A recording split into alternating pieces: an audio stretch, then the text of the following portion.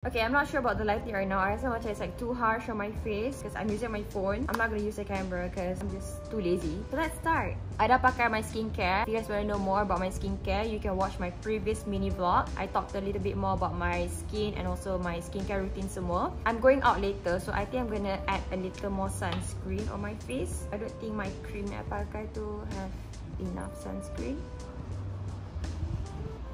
This is from Bougas Beauty, by the way. Don't forget your eyes, but that's where you get all the wrinkles of your lips.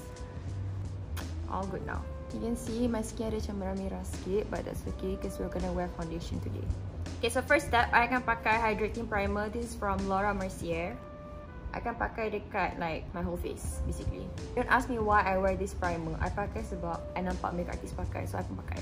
This primer is very hydrating, so kalau you ada dry skin or even macam dehydrated skin, this is good for you. So lepas pakai primer, I akan pakai oil, Kiehls Midnight Concentration Oil. I takkan pakai my whole face sebab I tak boleh pakai oils on my face. Nanti dia akan naik tiny bumps.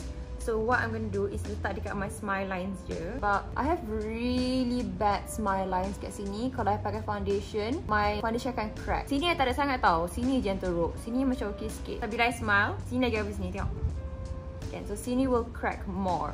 So now my skin dah prepped. I'm gonna start off with my concealers. For concealers, I pakai dua. It's the same brand, Tarte Shape Tape Concealers. Tapi I pakai dua different colour. Satu adalah light medium sand. This one is for my hyperpigmentation. Jerawat I ketinggalkan kesan merah tau. So kesan merah tu I cover guna colour light medium sand. Tapi kalau I nak brighten my eyes, brighten my skin semua, I akan pakai in the shade light medium. Do you need two concealers? No. Absolutely not. You can just brighten it up by using foundation. So for this light medium sand, I akan pakai dekat tempat yang merah. So usually bawah hidung,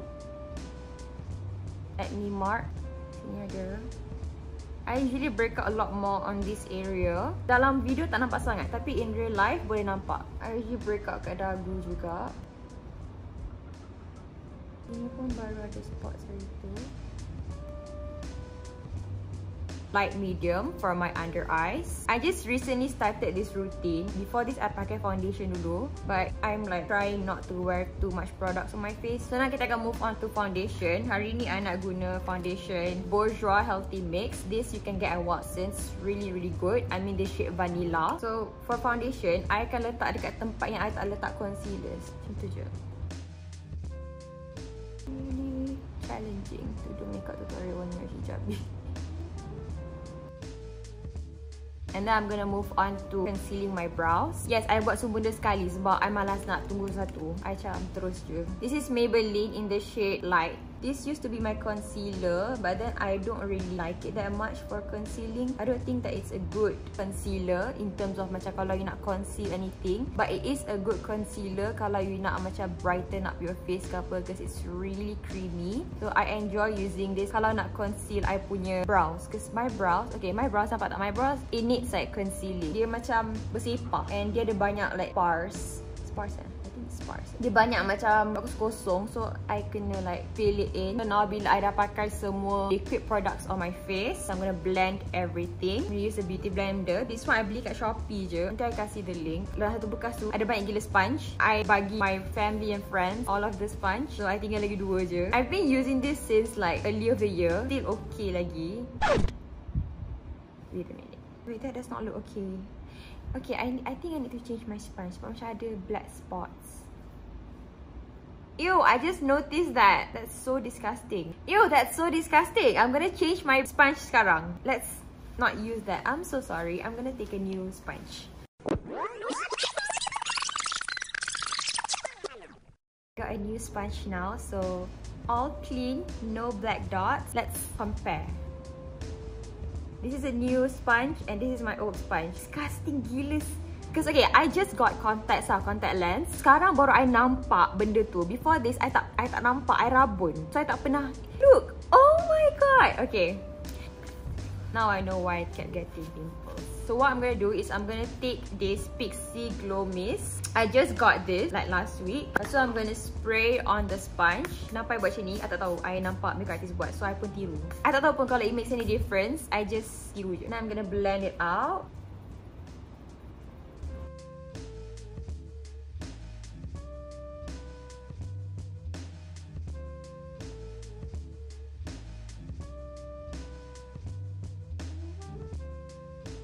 Usually, I takkan letak banyak sangat on my forehead because I rasa my forehead macam okay, tak ada apa-apa that needs to be covered sangat. That's the thing about how I do my makeup. I usually don't go heavy dekat areas yang I feel like I don't need to letak banyak sangat because I malas gila nak basuh makeup. Like, I feel like basuh makeup because I guna micellar water, right? So, micellar water takes a long time untuk like remove the makeup completely. So, kalau I pakai banyak sangat, I like akan like ambil banyak gila masa untuk remove makeup. Saya menyampah. I think this is good enough already. This is my skin lepas dah blend everything. Next, I akan pakai loose powder. Laura Mercier. I don't know how to pronounce it. This is in the shade Honey. Dia macam kuning-kuning sikit. I suka sebab I suka kalau nampak macam tan than my actual skin tone. If I skip this step, my makeup akan crack tau. So, I never skip loose powder even if I pakai makeup simple-simple. Makeup simple-simple pun I akan pakai loose powder sebab loose powder yang akan tolong I buat makeup I stay. I rasa compact powder, I don't know lah if you guys know any compact powder yang bagus, please let me know. Sebab most compact powder yang guna macam takkan help my makeup untuk stay sangat. So far, this loose powder memang bagus gila untuk help my makeup nampak smooth and flawless. Jadi pakai lebih kat sini sikit sebab I selalu berpeluh kat situ, kat sini. I selalu berpeluh. So, I kena pakai lebih sikit. Okay, the way that I bake, I just like letak my whole face. But my whole face is oily tau. I know some people use like this method where dia macam like that. I think diorang buat macam tu sebab diorang pakai cream contour. And I don't really use cream contour. Mainly because I don't have it. So I just like bake everywhere. Okay, I know I look yellow. But I'm gonna, bila I dah blend, nanti cantik. Okay, jangan risau. Okay, so next I'm gonna move on to my eyes. Let this bake for a while. I usually go for this palette. This is a really good palette. I beli ni like 2 years ago. I tak hit pan lagi. Tengok. So I akan pakai this shade.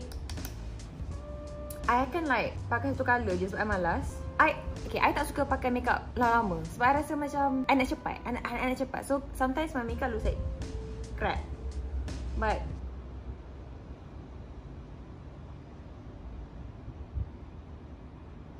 I'm gonna blend. I'm gonna masuk kat my crease.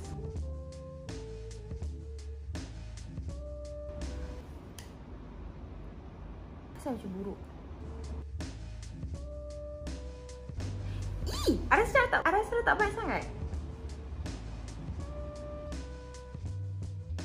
My eyes always get so teary for no reason. Like,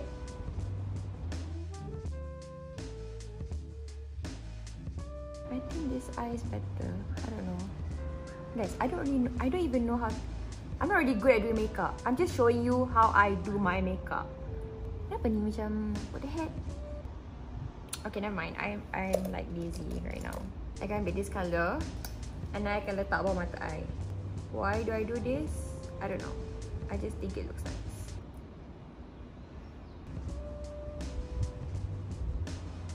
Okay, I'm basically done with my eyeshadow. That's just the most that I can do. My skills very limited. Lepas tu, I akan go for eyeliners. Silkygirl in the coat dark brown. Usually, I akan pakai black. I akan like tarik my eyes. Color dekat my waterline. Oh, terkena kontak aku. I never skip this step sebab my eyes akan nampak botak, like legit botak. I'm gonna show you guys. Oh my god, keep hitting my contacts. So, okay, tengok difference ya. Ni I pakai, ni I tak pakai. Ni nampak macam botak sikit. Ni nampak lagi cantik. Tengok side by side. So, don't skip this step.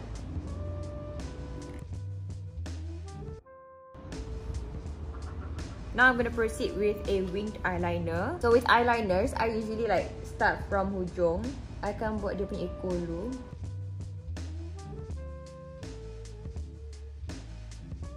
I tak akan buat panjang sangat sebab I takut tak jadi.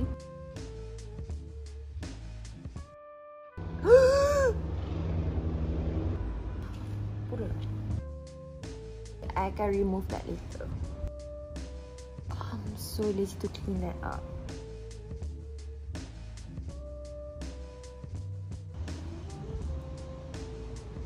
To be honest with you, kadang-kadang I biar je sebab I malas. Like But since I'm doing a video, I'm gonna clean it up. Okay, I think that looks so much better now. Okay, so after that, It Cosmetics punya compact powder. And then I can like letak kat tempat yang I akan get so oily. Why do I do this? I don't know. Yeah, I just like kick it up and then I just like brush it off.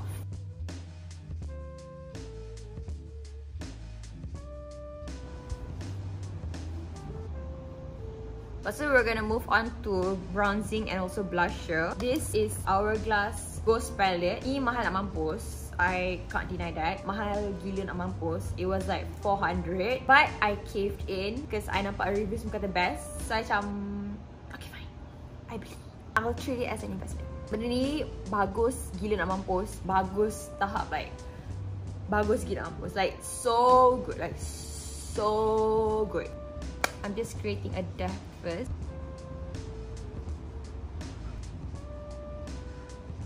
And then I like ambil guna the answers and like.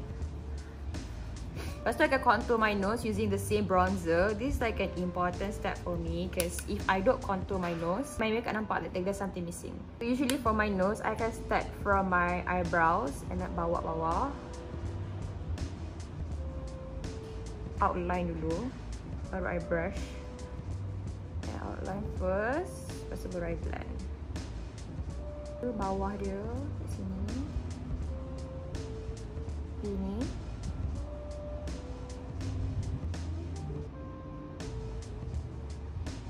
Just gonna blend it out. Kalau I tak bronze my face, nanti my face akan nampak flat je. So now, bila you dah contour sikit-sikit, baru macam you like bring some dimension into it, you know? It looks like this. See? I have a nose now. Tadi I tak ada nose. And then I akan pakai blusher. For blushers, I'm not gonna use this palette sebab pakai something macam more like nude today. So I'm gonna use Benefit Georgia. Ni macam colour peachy-peachy sikit, which I love. Dia macam tak nampak sangat kan? So I kena like letak banyak gila baru nampak. Sekarang baru nampak sikit. Tapi I macam still tak puas hati. Now that's done. Okay. So after dah buat blusher eye, I akan buat my brows. Wardah Insta Perfect. I rasa diorang keluarkan last year tau, tapi dah tak ada dah, which I'm really sad about. Sebab I use this like religiously. Like I memang guna every time pakai makeup. Before this, I tak pernah buat my brows sangat tau. Like I always guna like pencils and crayons. I end up looking like Shin-chan. Like I never knew how to do my brows. But ever since I discovered brow mascara, I macam, oh, that's what I needed all this while. I start dengan like my bahagian depan ni. I'm just gonna brush it up. Letak colour sikit.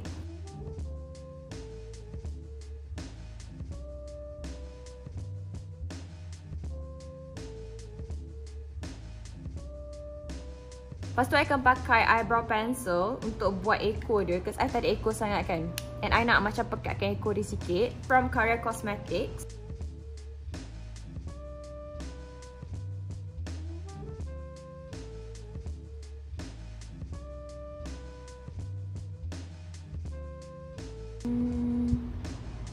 You know what? I'm not gonna touch it anymore because I thought I'm gonna ruin it.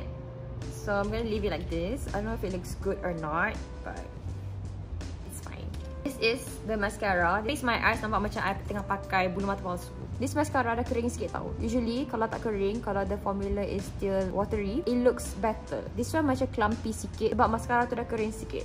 But usually it looks way better. I'm gonna use Vanity punya long lift lashes. I tak banyak gila, tapi it still separates my lashes really well. So that is Velvet Vanity. So long! This is wycon. Dah dry. Oh my god, the difference. Can you guys see the difference? And I'm gonna use Maybelline punya Hyper Curl Mascara for my bottom lashes.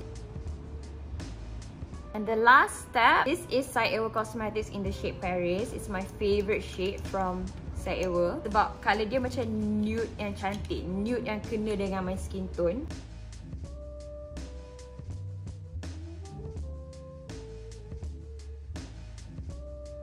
So I'm done with my makeup. Not sure what this does, but I see everyone do it. So I'm just gonna do it because I follow everyone. That's how I do my makeup, y'all. Okay, let's do some B-roll.